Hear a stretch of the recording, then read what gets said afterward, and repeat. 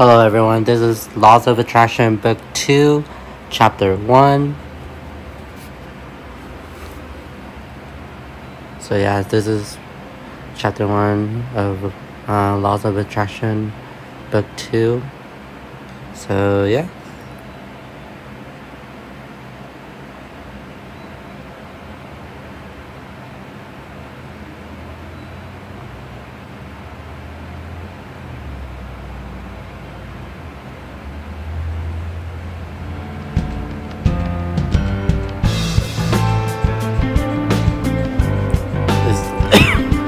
This thing is so long.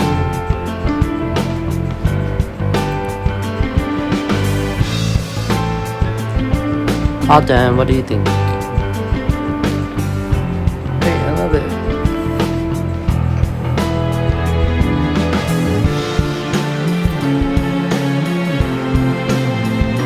Yes, sustained.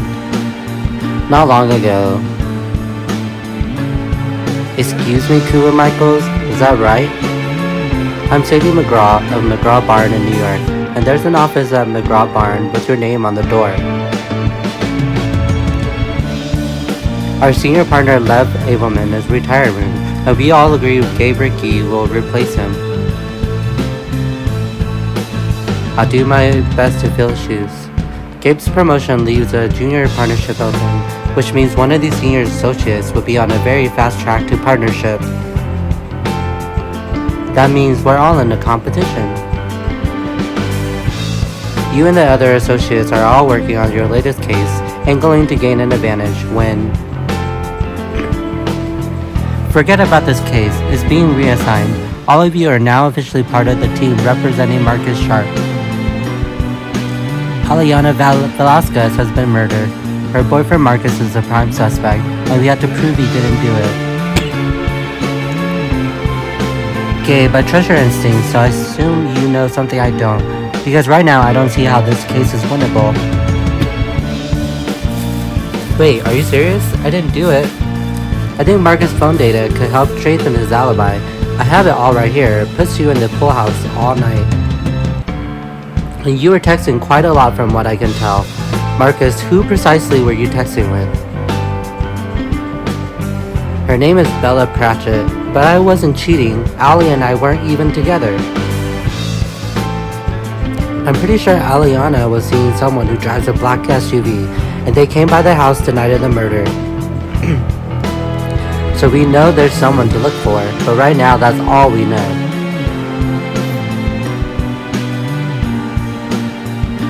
What's the big break? I don't care if Gabe hasn't answered his phone.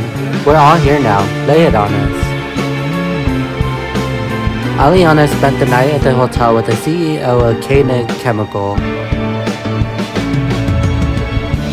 And look at the picture of him in the Business Times.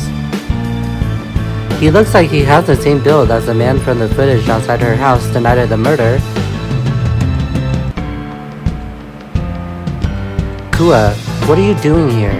You have no way to prove Koenig's involvement. Shouldn't you all be moving on to a new strategy? Actually, Aislinn and a new Aliana must have kept her records somewhere, so we hacked her phone. Everything's there, Sadie. Records of their relationship, documents dating back years. No one will be able to deny Koenig was involved. Aliana knew Koenig Chemical has poisoned dozens of people, and she was going to blow the whistle. He must have killed her to keep her silent. I was just heading to the library to start getting this into the official case file. We might be able to prove the company or Koenig himself destroyed evidence in the class action suit. Let's dive in. As Gabe reaches for a binder, you hear Aislinn gasps, then the sound of a chair scraping the linoleum, and footsteps hurrying across the floor behind you. Wordlessly, he grabs Aliana's phone out of Aislinn's hands. Without thinking, you charge. Kua, stop! He's got a gun! And he's shooting at you. Kua, are you okay? Did he hit you? You've always been what matters. When you turn to Gabe, there's a fire in his eyes you've never seen before. His eyes drop to the curve of your lips, and you feel him suck in a ragged breath. Adrenaline still pumping through your veins, you pull Gabe's mouth to yours. The kiss is fast, hard, and explosive, like water breaking through a dam. You rip a button off his shirt as you tug it free from his pants, slipping your hands up and over the taut muscles of his stomach. Finally being able to touch him like this almost makes you dizzy. I thought I was going to lose you. You have me, I'm right here. Gabe, tons of records are missing from the Koenig files, and the last person to sign them out was Sadie. And she knew Kua was going to be in the library. Do you think... Sadie was in league with Koenig all along. She tanked the class action, and now she's trying to get the man off for murder.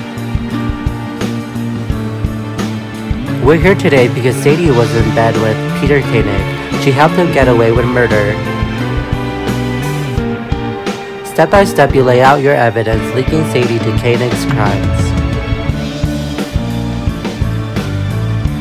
Withholding evidence, endangering our associates, Sadie, if any of this got out, this would be the scandal of the century. Not to mention the end of McGraw Barn and a disbarment for us all. What were you thinking? You'll really take his word over mine? It's time we wrapped up this little farce with a vote. Am I still a partner or not? One by one, the partners all vote to eject Sadie. The ayes have it. Security will escort you to clean out your office.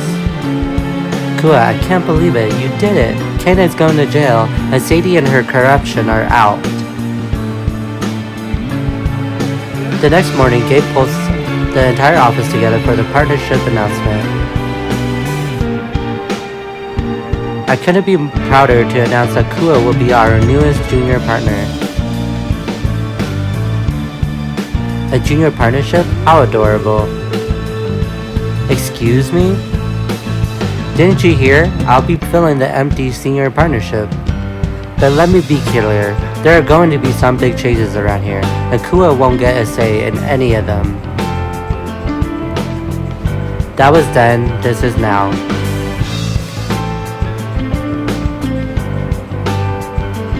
Chapter 1, Jury's Still Out. You wrap your knuckles on the open door of what used to be Sadie's enormous corner office. Her name is gone, replaced with new golden lettering. Same old Martin. He sure didn't waste any time. Come in. Martin beckons you in, then raises a finger to his lips, gesturing to the phone receiver wedged between his ear and shoulder.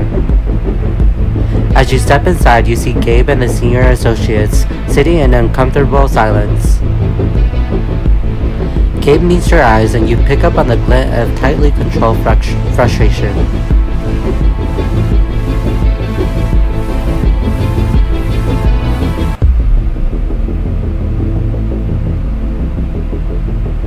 Gabe's tight expression eases as you squeeze in beside him, your leg pressed in against his. Subtly, his hand brushes yours, and with everyone distracted, he leans in as close as he dares.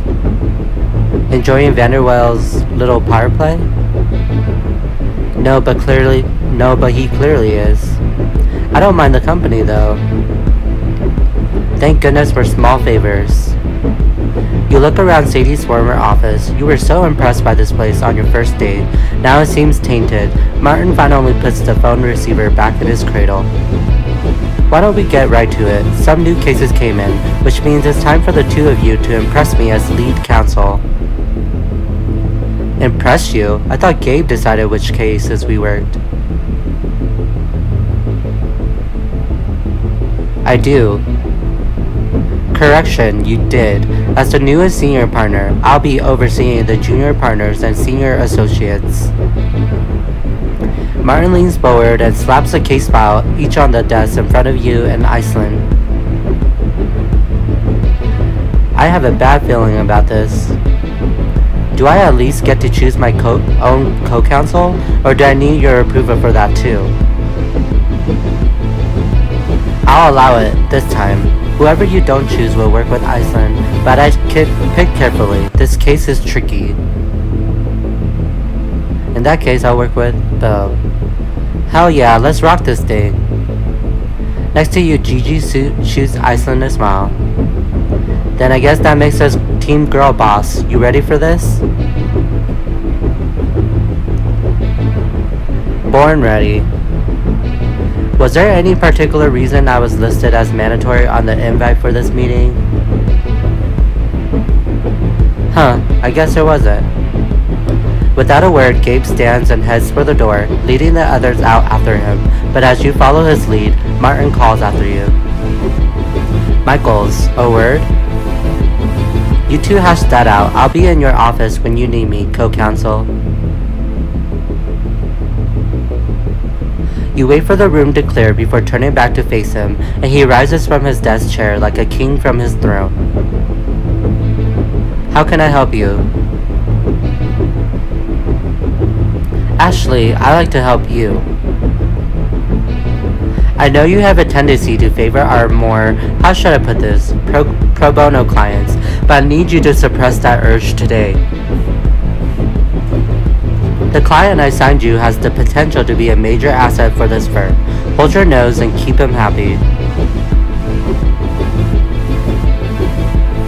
I'm a lawyer, Martin, not a concierge. Well, if I were you, I'd put on a nice big smile because today I need you to be both.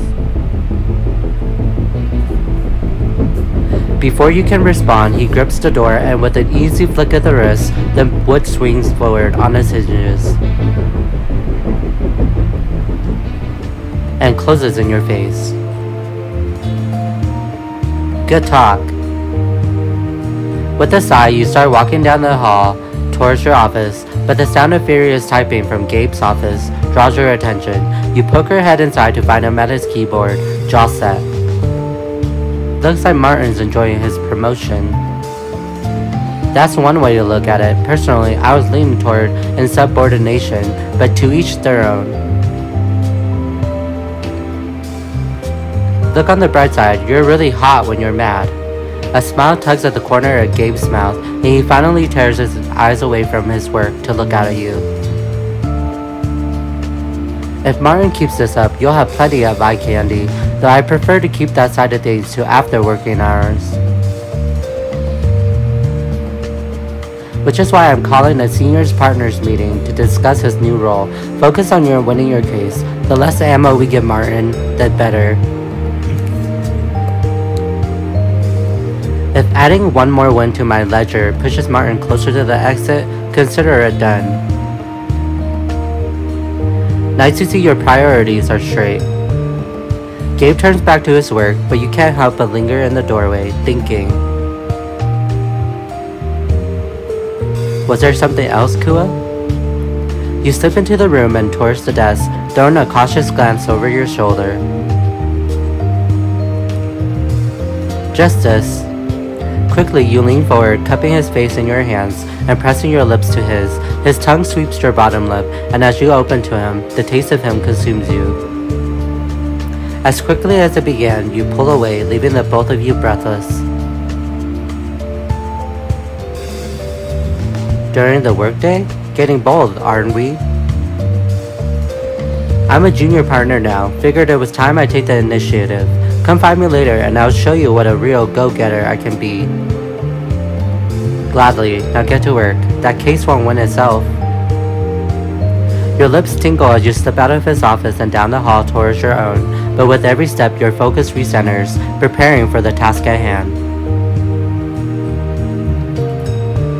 You arrive in the office to find Bo diligently making notes of the case file.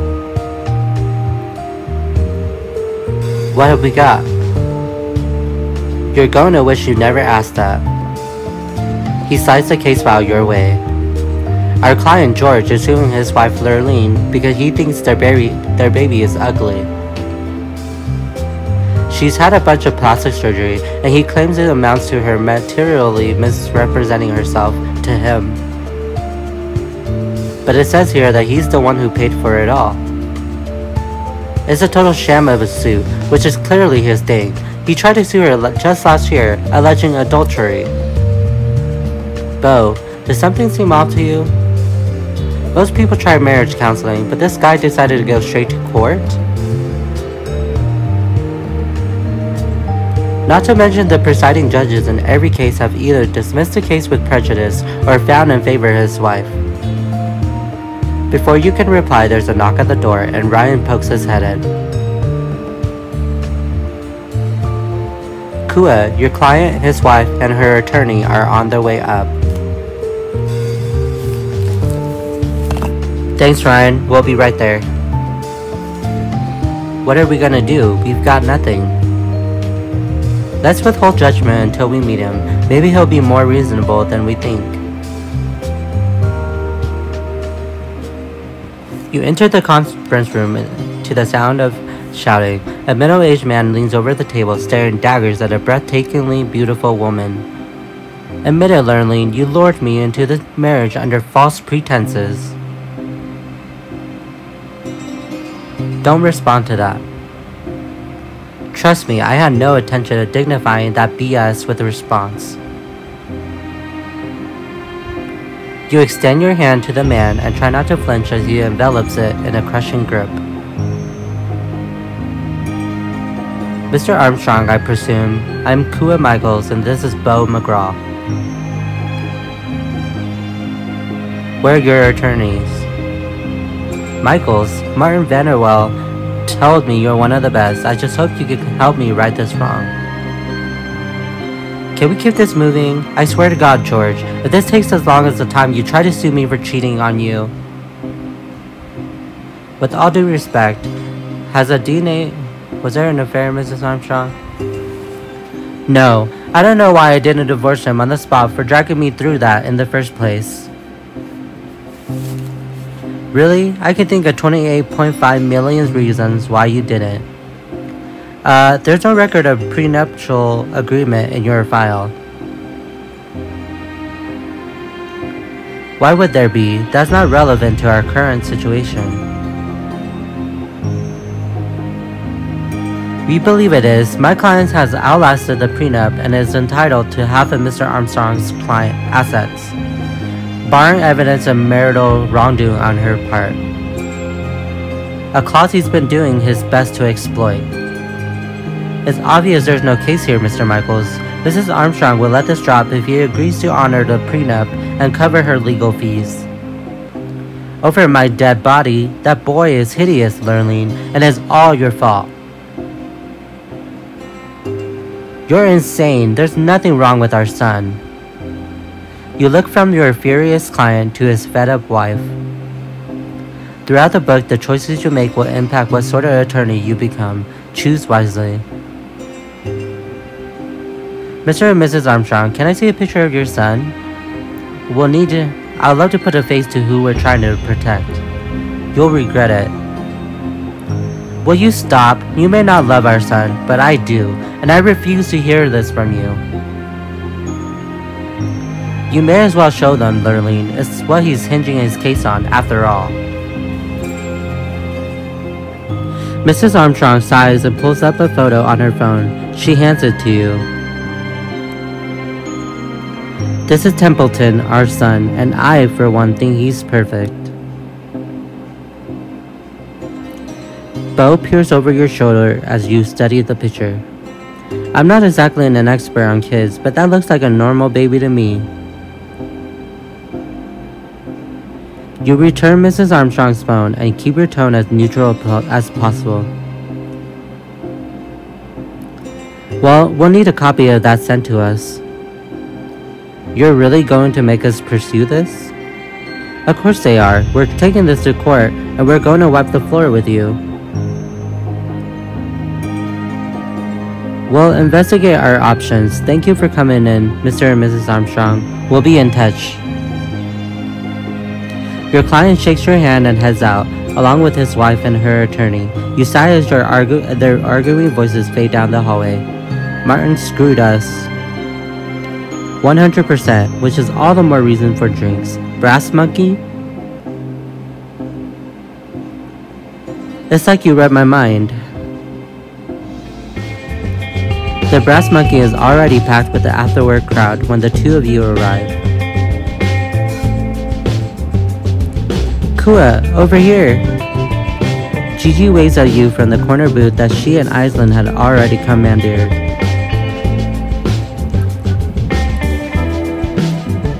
That pitcher of beer looks just large enough for me to drown myself in. Dive in, I already got another on the way. Given the copious amounts of alcohol on the tap, is it safe to say we all had the day from hell? Big time. Martin stuck me with over 200 boxes of Discovery because I can't be trusted to hold my own in court. He's just taking digs to try to undermine our confidence. We can't let him get to us, especially since we've all seen how devious he can be. Maybe you have, but I'm in the dark over here. I'm still trying to figure out how he nabbed Sadie's office. The way Martin tells it, he got Aunt Sadie to sign contracts indemnifying McGraw Barn in the cover-up of Aliana's murder. It's more than that. He looks up as Gabe walks over and he pulls the seat up to your table. He settles in next to you. Martin found a way to keep Sadie quiet about what happened. Her reputation is tied to the firm, so his promotion is a partner's thank you. Honestly, makes me want to shower. I know Martin's maneuvers probably saved our jobs, but it just makes me feel gross working for a place that's okay with that. What about Koenig? Doesn't he know Sadie was involved? How's Martin keeping him quiet? I'm guessing I'd rather not know the answer to that.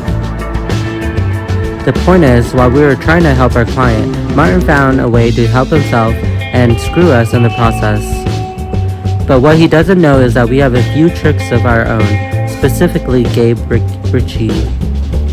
You're working on your magic on the other partners? I'm not sure if magic is the word I'd use, but I am scheduling a meeting to speak with them. I thought you were supposed to speak with them this afternoon. Is something wrong? No, at least I don't think so. It's just a scheduling issue. The point is, I'll raise your concerns, and my own. So what do we do about our case until then? Dude makes me feel like I should apologize for my entire gender, but if we drop it, I'm sure Martin will come up with something worse. If you can't win this case and you can't drop it, could you convince the client to drop us? That's not a bad idea. It's certainly a losing case, especially since no one can predict what a baby will look like later in life. No kidding, I don't look anything like I did when I was a baby. Can you believe I was blonde? The music changes and suddenly Gigi squeals. Okay, enough shop talk. Tomorrow we'll bill hours for the Vanderwall regime, but tonight we dance. She grabs Beau's hand, dragging him between the tables, and Gabe excuses himself to order from the bar, leaving you and Aislinn completely alone. Looks like it's just you and me, Aislinn. If only we could team up in court. I feel like step one of Martin's evil plan was separating the dream team. He must have realized we're too powerful together. First intelligent observation he's ever made. He watches her smile, shrinks before disappearing completely, and she gazes around the empty booth with sad eyes. I know the past is past, but I hate how things have changed. Fighting for a junior partnership was so fulfilling, and now you're drowning in Discovery with no land in sight. We may have been competitors, but we were a family too. Now work is just work again. Worse, it's a snake pit. Yeah, I guess I see what you mean. Alright, clearly I need to find a song on the jukebox or something. Ideally, one that breaks this maudlin feeling. With a parting smile, Aislinn moves across the bar to peer at the jukebox, leaving you alone at the table. You notice that Gabe's also still alone at the bar. Your eyes drift to where he's standing, drink in hand, seeming to feel your gaze. He turns to you, raising his glass with a sly smile as he looks you over. You can almost feel his gaze caressing you, and your breath hitches in your throat as he raises an eyebrow in invitation. Leave with me?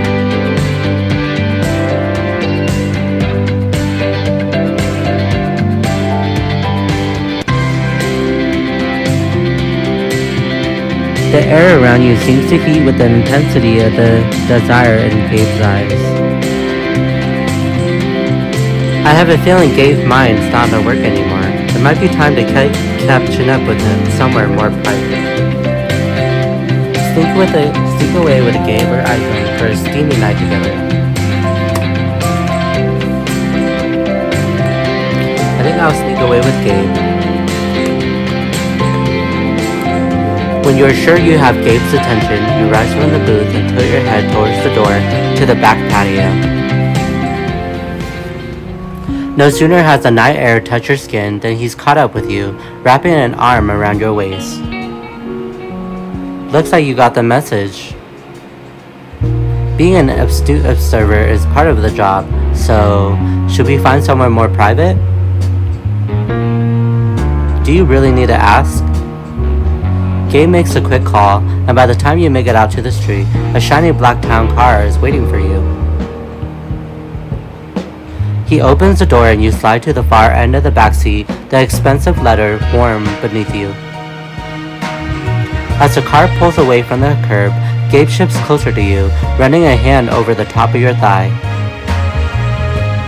Finally, I have the newest junior partner at McGraw Barn, all to myself. You tilt your head back and he presses his kiss to the pulse point at the base of your neck.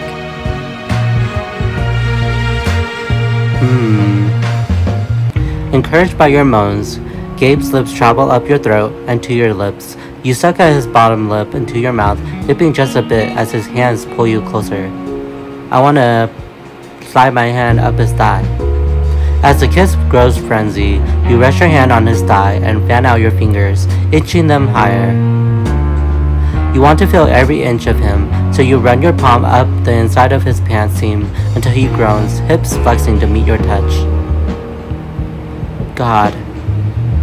You can feel his desire growing beneath your hands as you stroke him lightly through the fabric. He squeezes your backside, pulling you closer, kisses taking on a new heat as his hands move over you.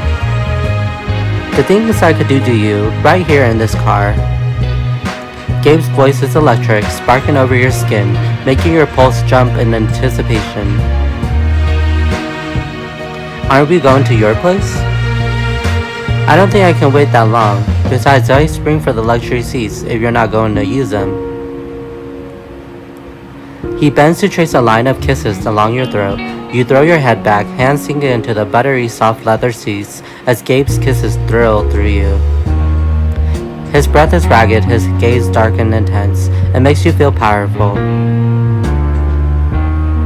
You move to straddle him, and his hands slip around to the small of your back, hips thrusting up to meet you, almost of their own accord.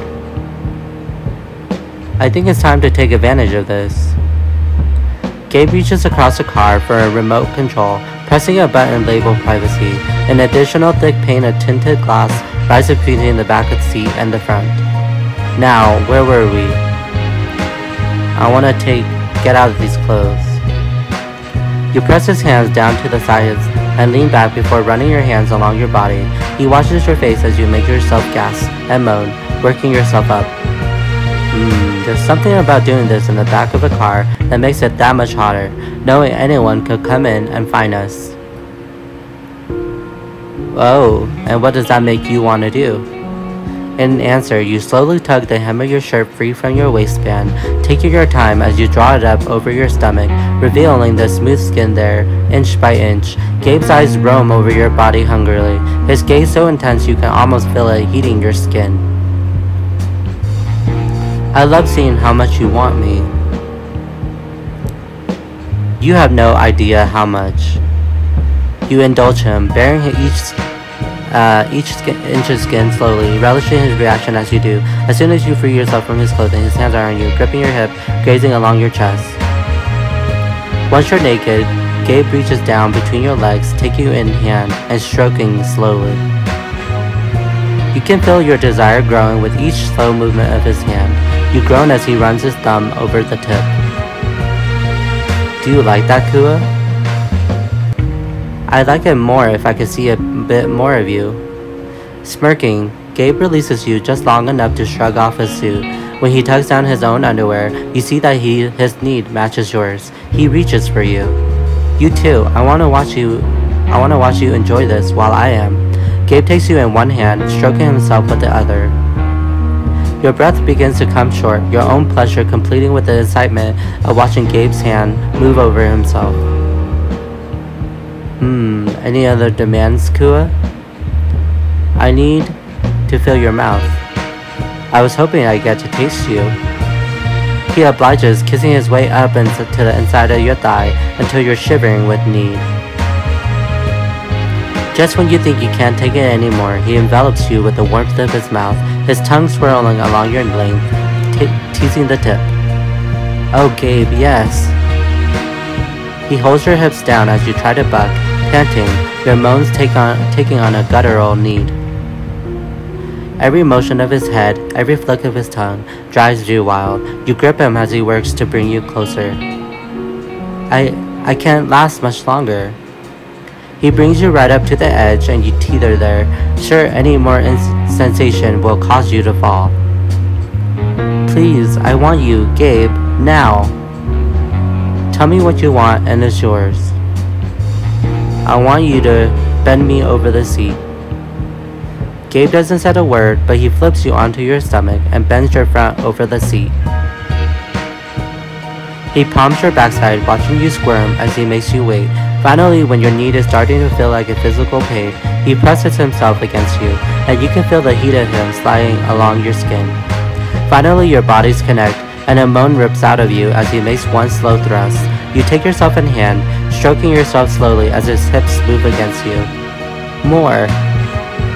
He answers you with another thrust, faster, then another. You bite your lip to keep from being too loud. Let it out, Kua. I want to hear what I do to you. You know he has no intention of going easy on you, and as you pant, he brings you closer to the edge, your moans becoming more frantic, harder to control. Oh God, I'm going to... He quickens his pace and you can't contain your answering moan. He brings you closer and closer to the tip of your pleasure, until he's wrung every possible sound out of you and you shatter into stars.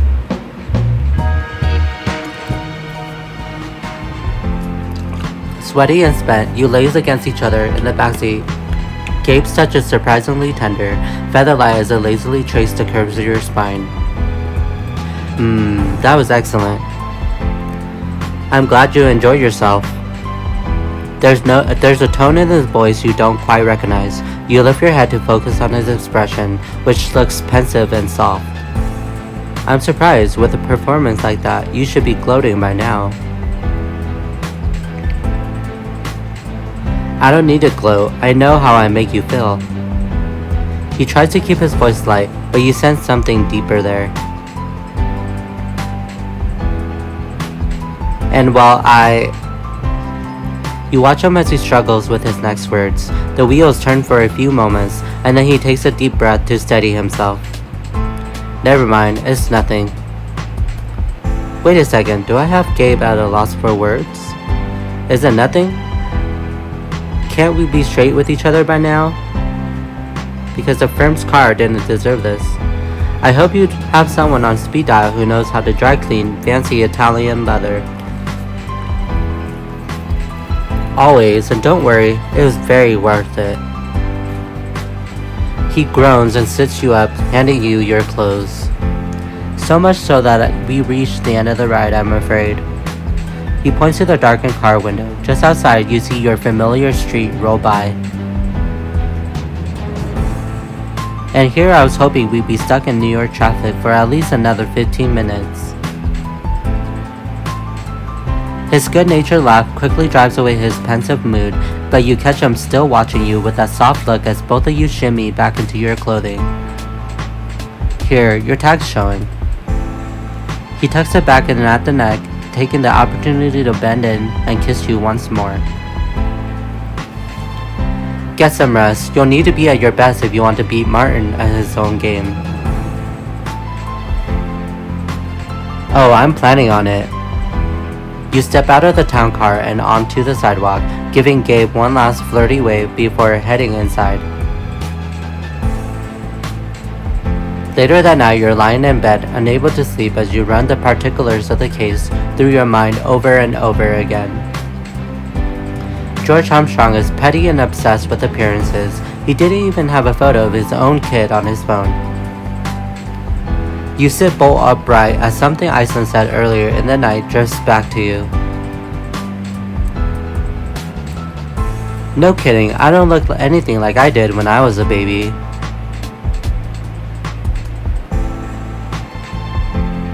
Oh my god, that's it. You grab your phone and craft a series of carefully worded emails, then hit send before lying it back in bed, a smile curling at your lips. Your move, Martin. You arrive the next morning to find Bo hooking his laptop to the conference room projector. The client's on his way up. Is everything ready? We're good to go. Bold play, Kua. Let's just hope Mr. Armstrong takes the bait. Moments later, the door opens and Mr. Armstrong strides inside, looking at you expectantly. You said you had something to show me? That's right. Take a seat, Mr. Armstrong. You nod at Bo. He hides a smile and hits a key on his laptop. The screen on the conference room wall fills with a flattering picture of your client. He lights up at the sight of himself. What's this?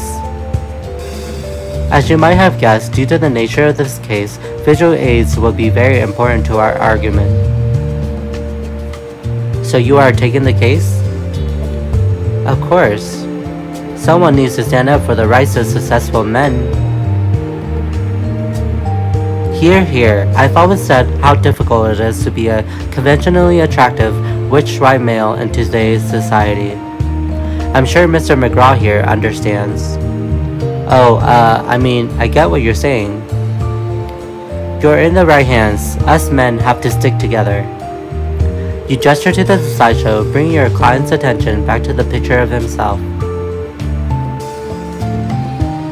We'll open by showing the court pictures of you and your wife side by side. A perfectly attractive image of Mrs. Armstrong appears on the screen, pre-cosmetic surgery. Your client heaves a sigh. Well, there's all the evidence you need. She was so plain when we met. And that's exactly the angle we'll take. There's no way that this baby could possibly have inherited your genes. You click to another picture, a tight close-up of a baby's face. Ugh. Did you have to make the picture so big? It's like staring into the eyes of Medusa. Just so I'm sure what points to drive home in court, would you mind identifying the aspects of your son's appearance you find most offensive? Where do I even start? His freakishly red clown lips, his buggy little eyes, his awful pudgy cheeks. I could go on, but I'm sure you can see what I'm seeing. My son is irredeemably hideous. And you don't think he'll grow out of it? How could he? Dealt a genetic hand like that? The boy's doomed. You click again, zooming the photo out a bit. Look at him. The case is open and shut. I understand your concern, and frankly, it reflects well on you as a parent. Wait, is that brown towel in the background? Actually, yeah, that doesn't look like our house. In fact, I haven't even seen tile like that since... Aw crap, sorry Kua, I got the order of the pictures all messed up. The slide was switched to a second photo of the same baby giggling in the arms of a woman with a fabulous 80s perm. Mom? Damn it, Bo, Mr. and Mrs. Armstrong baby pictures are supposed to come after their sons. My bad, I was drafting my fantasies team while I built the deck. Here's the right picture. Your client blinks in shock as his picture is replaced by an image of his son being cuddled close by his blissful wife. The two babies are nearly identical. How? How can that be me? The first picture looks so much like little Templeton. Huh, those two pictures do look similar. Maybe babies aren't the best measure of attractiveness. So I'm just supposed to wait until he grows out of it? It's certainly an option. Anyone can see that you turned out handsome. But nobody saw your kids back then. My wife won't stop posting his horrible little face all over social media. I'm sure that's difficult, but I'm not certain a court would think it as clear as a burden of proof. Your client slams his hand down on the table. I don't care, just find something that I can peg on my wife. You set both palms on the table and look your clients calmly in the eye. Mr. Armstrong, I think it's time to show your wife a little compassion.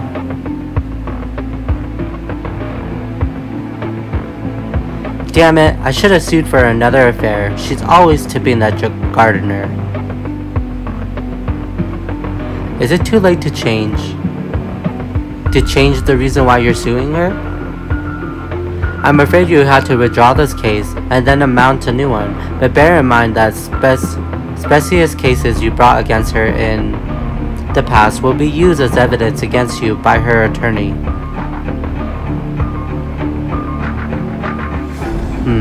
I guess I'll have to wait a while before the next one then. He stands and gives you the curt nod. I appreciate the honesty, Michaels. Bell gives a low whistle as the door closes behind your client. Yikes, the plan played off though. How'd you think of that little photo trick? I remember what Iceland said about looking completely different as a baby, and that idea snowballed from there. You start out at the conference room door bursts open. Martin glowers in the doorway. What did you do? Martin, I take it you just ran into my former client? I told you to win this case, not chase him out of the building. I didn't chase anyone away. Besides, you know that case was unwinnable. Only in the hands of someone unwilling to do whatever it takes to win. Martin presses his thumb and his forefinger to the bridge of his nose. I gave you a real opportunity here, Kua. A chance to show me and everyone that you're not going to repeat the mistakes you made with Sadie. Sorry, I must have misheard you. Do you mean having ethics? If that's what you want to call your blind spot, sure. The other senior partners need to hear about this. I want you upstairs and ready to explain yourself in 15 minutes. Hang on. Not you. He levels a cold stare at you. Junior partners are held to a higher standard than associates. I thought you understood that, but clearly I overestimated you. With a parting smirk, he turns and stalks out of the conference room. How much do you want to bet Martin's going to turn them against me before I even walk through the door? Dude, of course he is, which is why you had to fight fire with fire. You're a partner too, after all. And how do you suggest I do that? Show up looking like the boss that you are, and Sadie always drills into everyone how much appearances matter in this business. I know the other partners feel the same way. Dress to impress the partners and gain an edge in your meeting.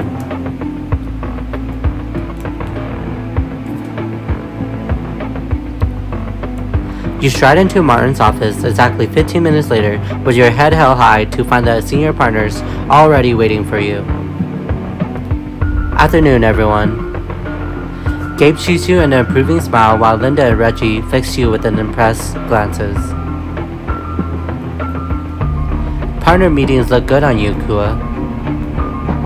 I, for one, am pleased to see you're taking this meeting seriously, Kua. Kua always have known how to play the game, not that I expect any less from our newest junior partner. He might look the part, but that doesn't negate the serious concern Martin has brought to us. As I was just explaining to the partners, Kua, I'm concerned that you don't understand your responsibilities as a junior partner. I understand them perfectly, but nothing. We lost several loyal, high-paying kinds when Sadie retired. They need to be replaced, not turned away. We can't replace them with anyone. We need to find good new clients. Kua astutely... Yes, we're aware that Kua is a favorite of yours, Gabe. But if you can't remain impartial, perhaps you better stay quiet. The remark stuns the room into silence, and as Gabe tries to collect his composure, Reggie clears his throat. I have to admit, I am worried by the judgment Kua displayed in letting this client go. Is there a solution? I'm not suggesting disciplinary measures yet, but I do think Kua would benefit from having me supervise all his cases until he finds his killer instinct. What? I can assure you that's not necessary. I like to hear Kua's side of things before we make any decisions. Yes, perhaps there's something we're missing. The senior partners turn to you and you survey your options. Martin and Eli are obviously lost causes, and Gabe's already been accused of favoritism. That just leaves Linda and Reggie. I should appeal to Reggie Whitman's tender heart. I know we're losing a lot, Reggie, and trust me, I care about that, but this is the right thing to do. The fact is, my client was attempting to use his own infant son to defraud his wife. He was suing her because he claims it's her fault their son is ugly. I see. That's something I'm not sure I could have stomached either, to be entirely honest with you. That's not the point. Kua has displayed a tendency to act on his own volition without considering the impact of his choices. I want a straight explanation, Kua. What gave you the right to abandon a case assigned to you by a senior partner? I made my choice because had absolutely no legal precedent. I can point you to precedent that might build a case for the defendant, but there's nothing to bolster our side. Even if we managed to get the case heard, our client would have lost badly on the merits. That doesn't help us long term. He has a point, Eli. If this case had come across any of our desks, we had laughed it out of the building. It was a strange choice on your part, Martin. Yes, Martin, why would you... Maybe you could explain why you chose to accept it. I was told to bring in high-paying clients.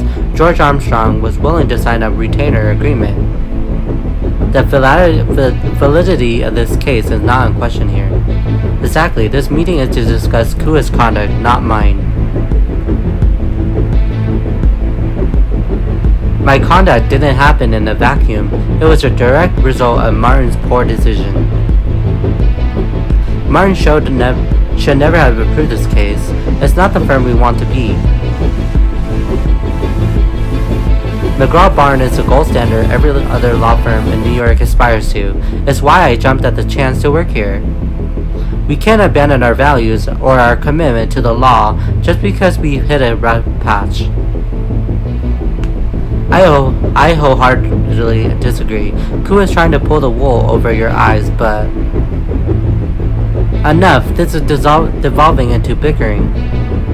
Agreed. Let's vote on the matter of whether Kua should be under Martin's supervision for a probationary period.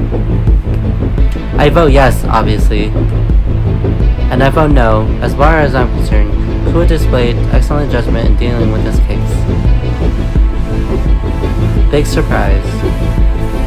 I also vote no. Kua's right. We need to uphold our moral standards, especially after what happened with Sadie. And And I vote yes, the partner hierarchy exists for a reason. Martin throws you a smug smile as the most senior partner at your firm sides against you. That brings us to a tie. Linda, that leaves Kua's fate in your hands. Suddenly nervous, you turn your attention on Linda. Gabe sees your anxiety and steps in with an easy smile. Linda, I think if you examine, your input is neither necessary nor welcome, Gabe. Gabe looks shocked by the brush off, then hides it quickly. Of course, if anyone's capable of dissecting dishonest merits, it's you. Linda turns a discerning gaze on you. You argue your decision well. I agree with Eli that we should respect the senior partner hierarchy, but it shouldn't come at the expense of logic. Martin's made what was clearly a bad decision accepting the case, which is why I vote no to supervision. I suppose the no's have it. As disappointed as I am that my first case as a junior partner ended this way, I assure you I'm taking my responsibilities seriously. For your sake, I hope so. Winning cases starts with knowing which ones to choose, Martin. If you're expecting Kua to succeed, I start there. I'll keep that in mind. He shows you all to the door before closing it behind you with an angry click. Eli and Reggie head up the corridor, but Linda lingers. I'm sure you already noticed, Gabe, but things have changed in Sadie's absence. You're not the golden boy anymore. Without her protection, a smart attorney would tread carefully. Sound advice, Linda. Thank you. She nods curtly at you and moves on, leaving you and Gabe alone.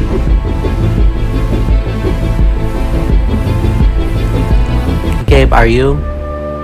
Don't worry about me. Let's focus on you and the win you just had. I was pretty impressive in there. And I have just a case to help you capitalize on the high you're riding right now. It's time to remind Martin what you're made of, what both of us are made of.